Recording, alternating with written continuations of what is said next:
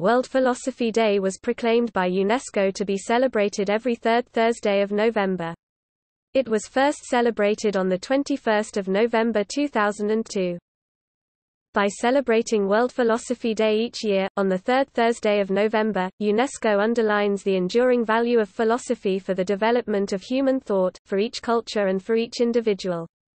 UNESCO has always been closely linked to philosophy, not speculative or normative philosophy, but critical questioning which enables it to give meaning to life and action in the international context.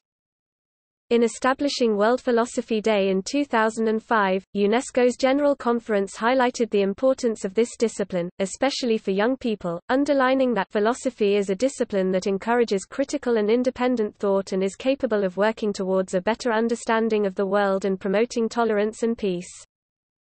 UNESCO's General Conference was convinced that the institutionalization of Philosophy Day at UNESCO as World Philosophy Day would win recognition for and give strong impetus to philosophy and, in particular, to the teaching of philosophy in the world.